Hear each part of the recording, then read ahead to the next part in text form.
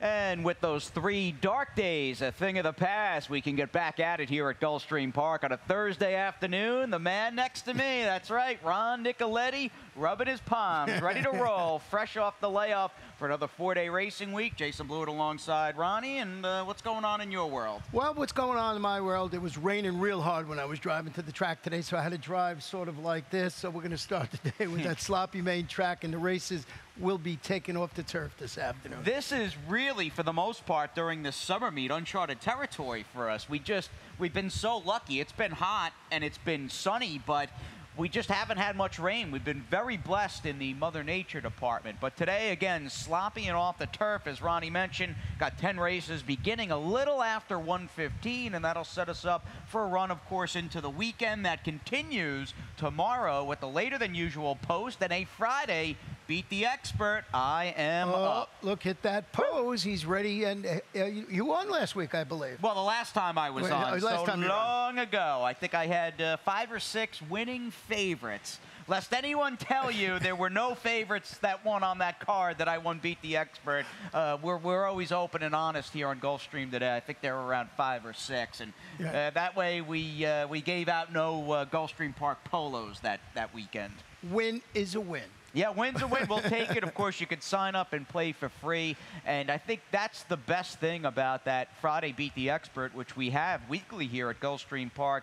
It's just neat seeing everybody engage, the fans, some people talking smack on Twitter and whatnot. But sign up for free over at our Facebook page and get involved on the Twilight Friday card. And again, with that Twilight Friday just about upon us, we'll start a little later than usual, a little after 2:15 p.m. The live music, the happy hour specials, you really can't go wrong. And the good news, Ronnie, the forecast looks like it's going to clear up, and it'll be a wonderful weekend. Well, they always say in South Florida, you don't like the weather? Wait a half hour. Exactly, and I have quickly learned that for the most part. In fact, I am turning into a Floridian. Like you said, every time there's a dark cloud in the sky, I go, hey, Ronnie, it looks like it's rains a little westerly of us. Everybody's part weatherman in South Florida. Yeah, so. No, absolutely. It's good to be here, though, and certainly we're happy to have your company on this Thursday afternoon of Gulfstream Park, and we'll give you a little rundown as far as what's on tap today concerning our multi-race wagers.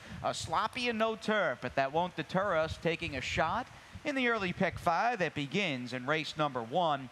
Race number 2, because you need a minimum of 7 starters. We got the old 5-pack in the first today. Race number 2 has at least 7, and that means that's where the dollar rolling super high 5 begins. Yeah, and over $3,600 in that pool, so they'll be betting in it. And a Rainbow 6 kicks in race number 5, and that again is starting to build over $71,000. I'm thinking it's going to be well over 100. And you can get that for a 20-cent wager. Love it. You'll be giving out a ticket a bit later in the broadcast, and of course down the road in race number 6. Second half of this racing afternoon at Gulfstream Park, we'll get into the opening leg of the late pick 5. So without further ado, we will dive into the program. And again, you've got that 5-pack, a field of 5 after scratches in today's first race, a $16,000 3 and up off the turf, 7-furlong claiming race. I would imagine your top selection, I believe, lost for words. If this horse can stretch out and go the 7, he'll win. I don't know about him on the dirt. I'm going to take a wait and see.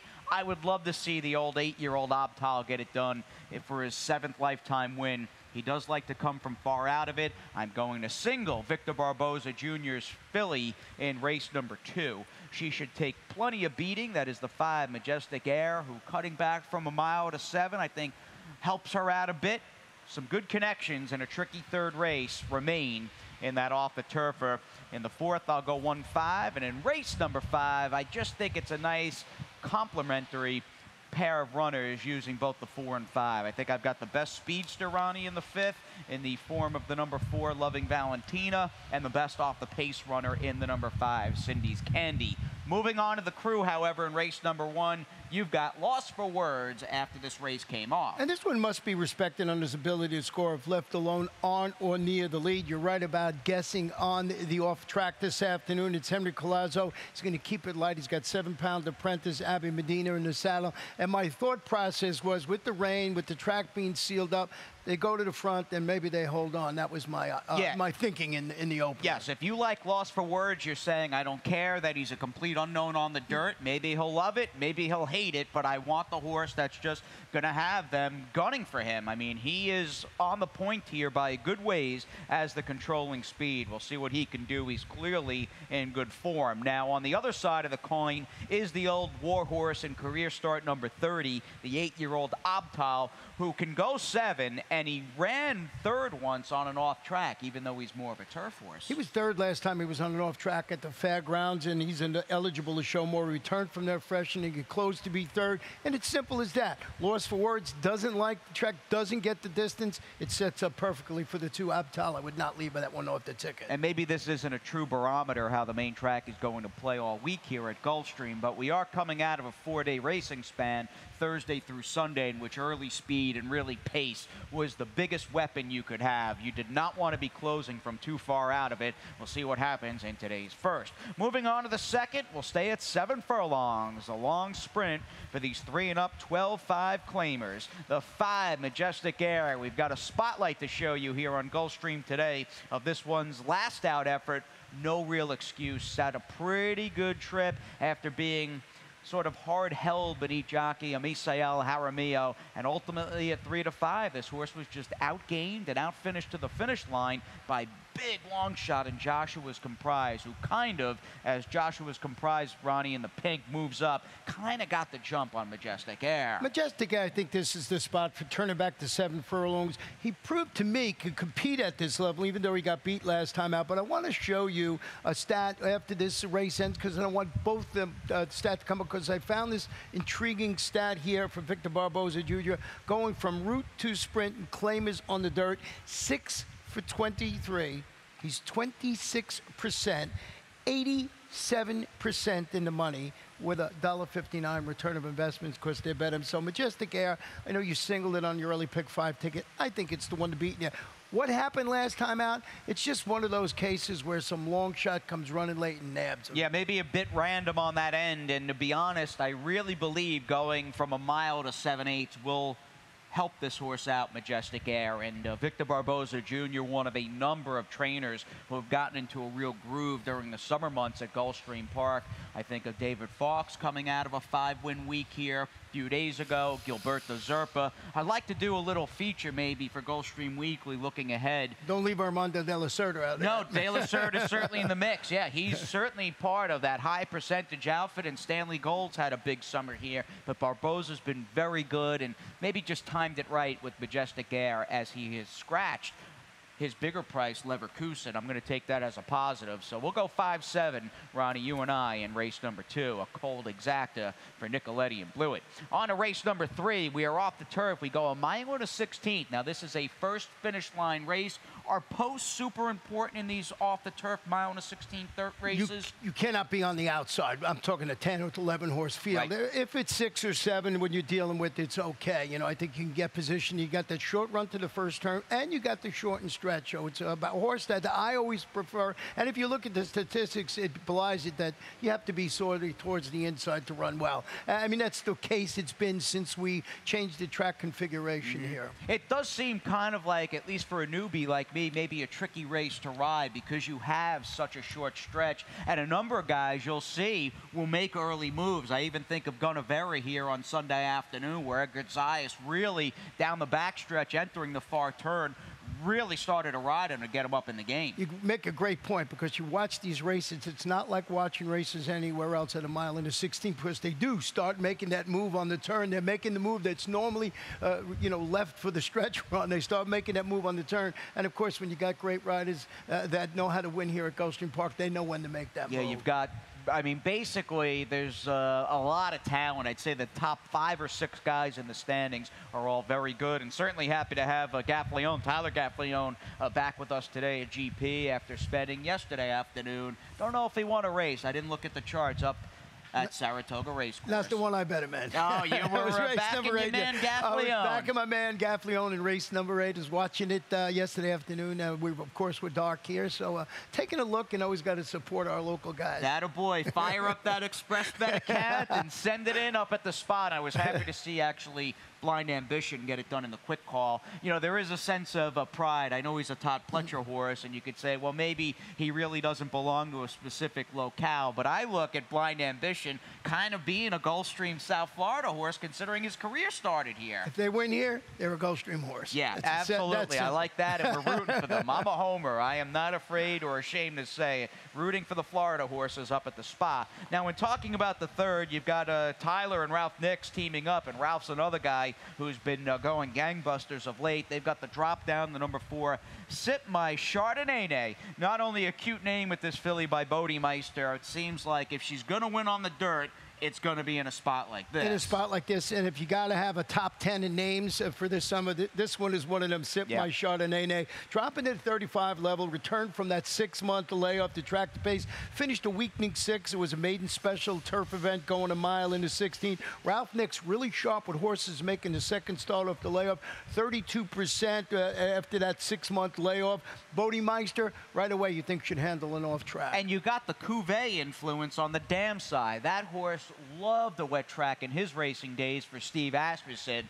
All systems go for a filly who I'm sure they had higher hopes for earlier in her career, because she did run pretty well in a monster key race here on January 7th during the championship meet on the turf. And what it becomes here with her dropping down is a case of just about everybody else in the field who looks respectable on paper. They've already consistently been beaten for the most part running in maiden claiming races, and I think number 1 in that department, although consistent, is the number 2, One Direction Song. Stretching out to a mile and 16th on the wet track today after the, I thought it was a promising turf debut going a mile. She set the pace. She got tired late in that race. She finished third against this caliber competition. Go back a little bit. She was second, sprinting on the slop, 2 starts back. And I thought this horse was going to move forward today on the turf after that promising performance going a mile. So maybe the slop will help this horse and score today. And our buddies are part of this horse.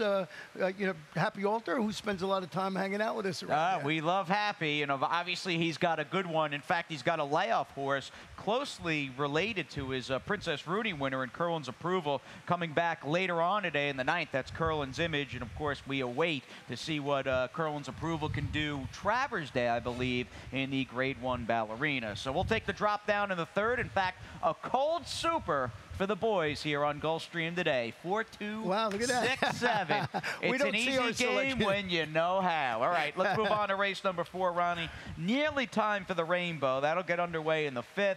We got a 7-furlong, 3-and-up filly and mare, $10,000 maiden claimer. I'll let you enlighten everybody on the 5 Engraved, who found, again, much like Sip My Chardonnay, you get the feeling if Engraved's going to win at a short price, today is probably the day. Engraved is dropping to the $10,000 level, stretching out to 7 furlongs, chased the pace, faded in that rate, finished 4th. That was a 12-5 maiden sprint, moved from the turf to 5 furlongs on what? A sealed, sloppy track. Kathleen O'Connell, Tyler Gaffleone. This is a $120,000 daughter of Old Fashioned that you could halter for $10,000 today. That's the reality of the game. It's a kind of a moot point and maybe a little irrelevant for the most part when they leave that auction ring. Once they start to trade and run, they're worth what they're worth, and they're just trying to win one with this gray filly by Old Fashioned, who's going to be favored. She's got to go 7/8 though, and I wanted to take a horse who's going to be an okay price, who's had some tough racing luck. She's not the most likeliest winner in this race. The inside runner's still beautiful by any stretch of the imagination,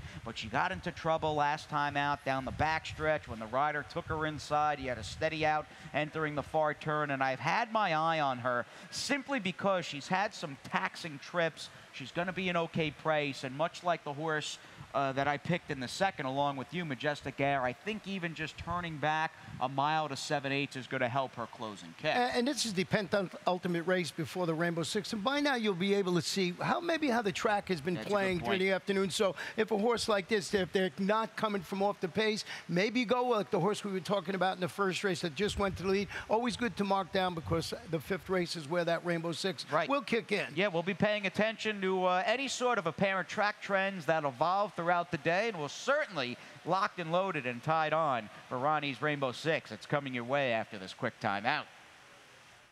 At ExpressBet, we celebrate the champions that make horse racing great. That's why we provide more ways to bet from more places than ever. We've built an entire family of brands to give players more of the rewards they deserve, give bettors the information they need to win, and provide a community for horse bettors. Because the best way to support the champions of horse racing is to champion horse racing. ExpressBet. We are racing. Hey, South Florida, it's time to get social at sunset. This summer at Gulfstream Park, as the sun goes down, the scene heats up. Join us each week for Twilight Racing Fridays, a fusion of horse racing, food and drink specials, and live performances by local bands. Enter drawings and play horse racing bingo, your chance to win incredible prizes. Live racing begins at 2:15. Admission and parking are free. Visit GulfstreamPark.com for more details. Gulfstream Park, Twilight Racing Friday. Get social at sunset. 4 down, 6 to go as we give you the hearty welcome back from our paddock set studios here at Gulfstream Park. Thursday afternoon, and the good news, Ronnie, the rain is cleared out. It's cleared up just a bit, but we're slopping off, and things have certainly cooled down.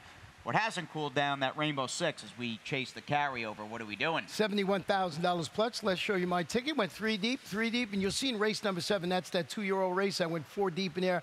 Pretty much a wide, very wide open affair. And you'll see all the way back in race number 10, Dance Around, dropping to the level, 12-5 level, came within the nose as the favorite, winning last time out. I think it's the one to beat, so it's the reverse pyramid for me today, $43.20. Yeah, that Dance Around going to be a big favorite in the last, and clearly with that one coming off the turf to the dirt, going 7, playing to his strengths, and it might be now or never for him at a very short price in race number 10 today. In fact, I singled him in my late pick 5, which we'll get to in just a few moments after we talk about this group of 3-and-up filly and mare, 6250 claimers. Looks like you're going to get an honest pace in this race. There's a number of horses that like to run and gun, and I'm hoping the 5, Cindy's Candy, off that, can put in a good run here. It seems like she's in good form, and she's just a major logical contender given her last couple of races. Well, here goes the speed again with me, and that's the 7, Get a Room, is hoping to save just a little more for that stretch drive after opening and surrendering that 4-length lead. Went second at this level and distance last time out. Respect to Monty Thomas, the trainer. Luca Panici penciled in for the return riding assignment. 0 for 1 on the wet track. Here's my speed play today. If you see throughout the day they're not running well, you back off a horse like this, but this just looks like the horse turning back. And traditionally, over the years, when we have a wet track in here, speed is always, let's say the track has always been tilted that way. Well, it is Gulfstream Park. I think by nature, you're looking for early speed. Exactly. It does with the configuration, the turf as well. It feels like speed is oftentimes the way to go, but we'll, again, be monitoring the main track today, and we'll see. I think your top pick with Loving Valentina and the number 8 horse, King of Jack, in the race, boy, they're going to be working pretty hard towards the front of the pack. And it might set up for your top pick in there, and that is Cindy's Candy, stretching out to a mile again. She's the best closer, wouldn't you think? Yeah, I mean, she's won at the distance. She was 5 wide as the favorite. She was 3rd, going 6.5. Miguel Vasquez. Can't go wrong with Miguel Vasquez in the saddle, so he'll be able to judge that pace. Most of my selections, as you know, when races come off the turf or we get sloppy. You want speed. I want speed. The man likes speed, and with a good pace, we'll get on to the final 5 races today at GP on this broadcast as we dive into the opening leg of the late pick 5 and a little rundown. Again, it comes down, and hopefully, much like your Rainbow Six ticket, I'm hoping I get to Dance Around, and it's now or never. I wrote it right there, black and white. It is now or never for him after not sealing the deal on a gold rail last time out. He lost a tough one, but he did not win. I'm anxious to see what happens with Sweet Tooth Haven in the 9th today. I thought she'd be favored otherwise, but on a sloppy track, I think that title's going to go to the 5, Rich Mommy, who is by algorithms, and I think that gives her a pretty big edge over Sweet Tooth Haven.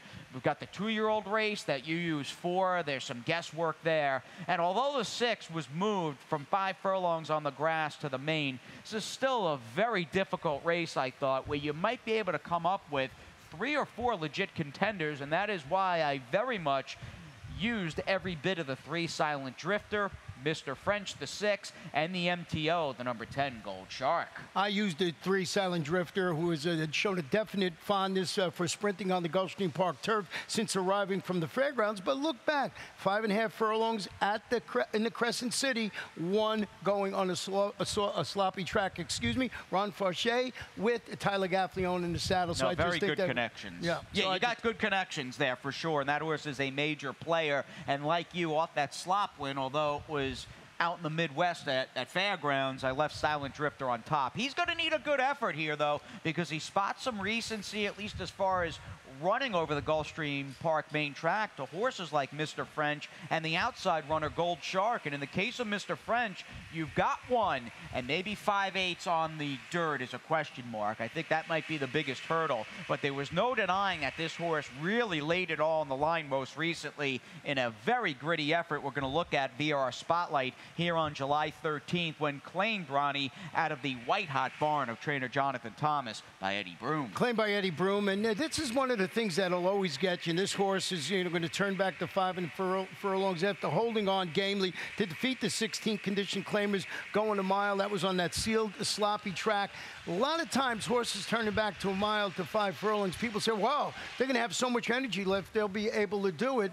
But it's not the case. You have to, I had this horse on the ticket, but I'm going to wait and see and put him in second. Yeah, he may get outrun by quite a ways as he makes his 5 furlong debut on the dirt this afternoon with Edgar Zayas for Eddie Broom. And the 10 Gold Shark, I think, has got a chance. He kind of freaked 3 back in late March, got a very fast figure, almost too fast to believe, for winning that maiden 25. Nothing in his 2 subsequent races, but they were against much better as he drops in for 20,000. Let's move on, Ronnie, to race number 7. We've got a late pick 4 staring at us in the face as we come up on this 5.5 furlong, $25,000 2-year-old maiden claimer.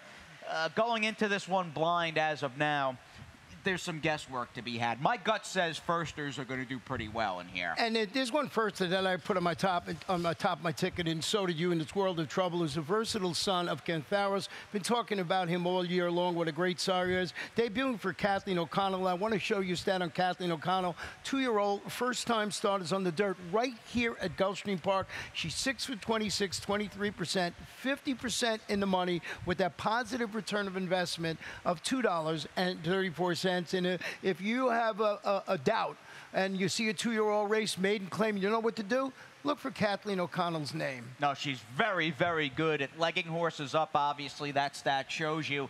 And when it comes down to it, I think the biggest key for any trainer is to set their horses up in races and spots where they can succeed. They all have a level as far as their ability goes, and she is very good at placing her horses, not just gunning for the moon just for the sake.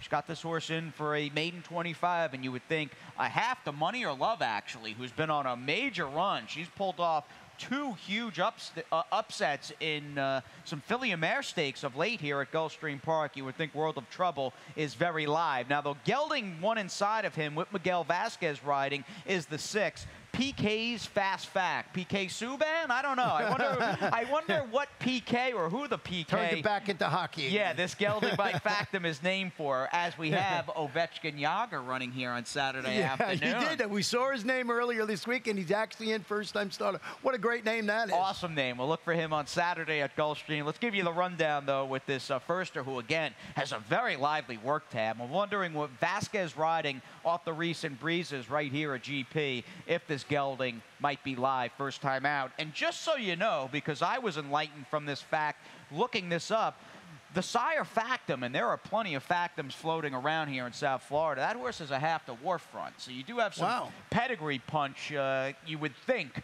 Looking at the sire here, this is the dam's first full, and the dam, I should say, was a 2-year-old winner and 2 for 6 in her racing days in dirt sprints. Anybody else you want to give a pop to here? Just the inside horse, Seminole Charlie's making his first start since responding to a drop down in competition with a second-place finish. It was a 25 maiden test going 4.5 furlongs on June 28th, I believe, and that's just the previous experience angle. All right, let's move on. That's a big field, 11 no scratches, a very dicey race going in blind in the Rainbow and the late pick 5. But if you're smart and you're lucky, you're probably doing okay as we say goodbye to the first 7 and come up on the opening leg of the final pick 3, a 5-furlong off the turf 3-up filly mare maiden special weight, and yet another live contender on the program for trainer David Fox and jockey Tyler Gaffleone in the form of the 8 Are Precious, who's got speed, and I'm wondering if she was helped out to an extent with the scratch that was just announced before we came on the air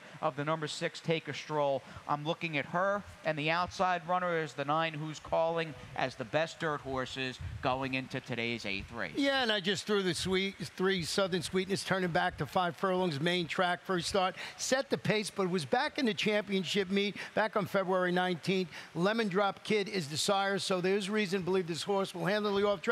Just going on that back class angle, but might need one after that long layoff. Definitely face the best fields during the championship meet. Dirt, of course, is the main question, and you don't have to, I think, question ability, relatively speaking, on the main track with the 8 and 9. And we'll see if the Cool Call Man first, or Cool Mariah, takes some money here from Marcial Navarro. Moving on to race number 9 this afternoon. It's our featured 9th race, and a good one, I might add. A $43,000 purse for these 3-up filly mares at 6 furlongs. In the talent department, I was willing to give Sweet Tooth Haven the title of the most talented best horse going into this race.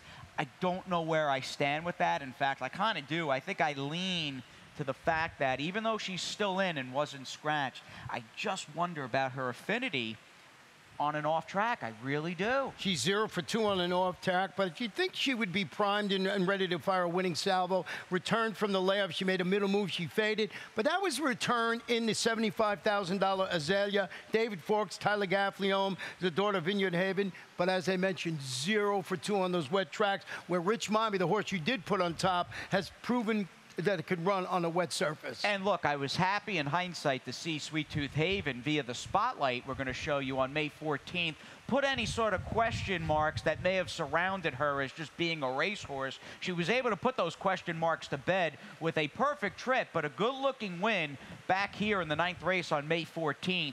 Now, that day she defeated the White Hot Money or Love and a few other good horses like She's Got the Look, who was a big odds-on favorite, and Sweet Tooth Haven just drilled her in this race. It concerns me that she didn't lift a hoof in either the Susan's Girl or the final leg of the Florida Sire Stakes during her 2-year-old season on less than fast tracks. But David Fox left her in. I can't really discount what he's doing off a 5-win week, and I'm going to use her in the late pick 5. But Rich Mommy is by algorithms, and the one thing I know, his whole family loved off tracks. He loved an off track, and I'm going to take Rich Mommy here. And who knows what the track's going to be by race number 9 this afternoon. You know, if the sun comes out, it could be fast. It might be, and certainly there's a nice breeze blowing. It really is, as far as this time of the year, a very cool day in South Florida, which is very welcome by the 2 people, the 2 dopes sitting on TV right now, and I'm sure the horses feel the same way. Here's the 10th as we wrap things up. 12-5, 3-up, 7 furlong off the turf maiden claimer, and it's just, you hate to come on here and sing the praises, and we'll show you a gritty effort, but a tough loss, and a tough loss over a gold rail most recently for the number 5 Dance Around. Although this horse was game in defeat, could not seal the deal on a very live inside, and you hate to sing the praises of a horse who's going to be an overwhelming chalk off a no-excuse defeat, but man, oh man, oh man, where else do you go in here? That's it. And you see the surface there as you watch this replay. It's dirt, and that's what the last race is going to be on. And I think just vaulted number 5 Dance Around to the top of the list for that reasoning right there alone. And both of us single it. I think it's the right horse in the nightcap. This horse, and Gaffleone is very wise, smart guy who gets it. Right on the lead. He's going to ride this horse like he's just the best horse in the race, and if he is, he's supposed to win here at around 3 to 5 or so in race number 10. We'll talk about Dance Around, his cast of foes, and the 10th way down the line. But right now, we'll take a little time out here on Gulfstream today. And the voice of the GP by the sea, the big man, Pete Aiello, he's coming up in just a few moments with Scratches and Changes.